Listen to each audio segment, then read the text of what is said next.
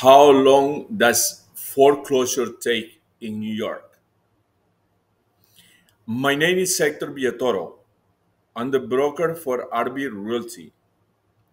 And today I want to talk to you about something that happened to many of our people and our clients.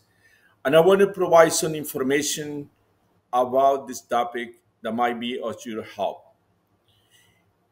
The foreclosure depends on various and different things like the lenders, how the lender start the process.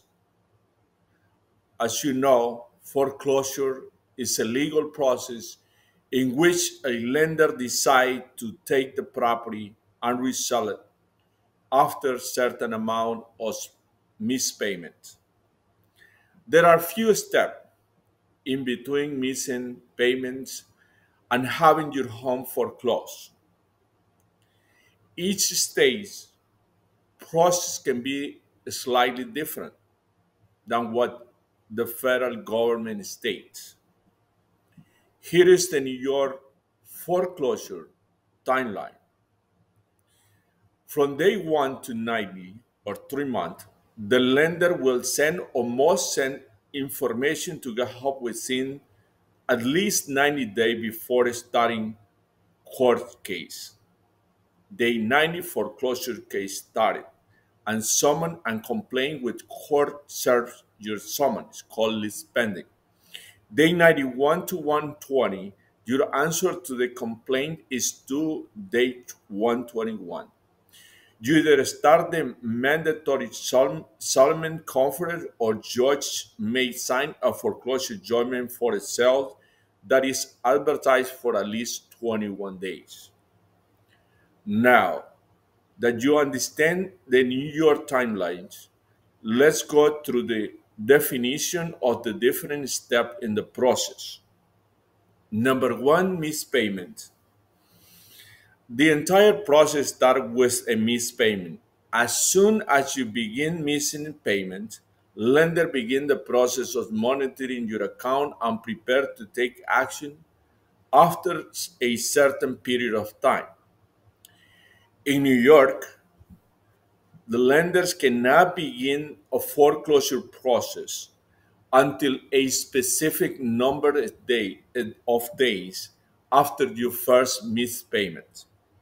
If this is not enough time for you to get back on top of your missed payments, the process will continue. Number two, notice of default after 120 days has passed since your last payment. Your lender can now send you a notice of default letter. This will be a public notice that is sent through your county records office. Number three, pre foreclosure. Once you are sent the notice of default, you typically have some time to either work something out with your lender or fully pay back your missed payments. If you are able to pay the missed payments, the foreclosure will end and you will continue paying off your house as normal. If you are not able to do either, your foreclosure will go forward. Number four, auction. In New York, foreclosure may happen quickly. In fact, most houses are put up for auction after a notice of default. The lender will set a date for the house to be auctioned on, during which the time you will still at that time you still maintain the right of redemption, meaning if you can bring cash that cover the outstanding balance in your loan, the foreclosure auction will be stopped. If you cannot do this, the house will be sold to the highest bidder with cash payment. Oftentimes, the bank will buy back the house if there are no cash bidders.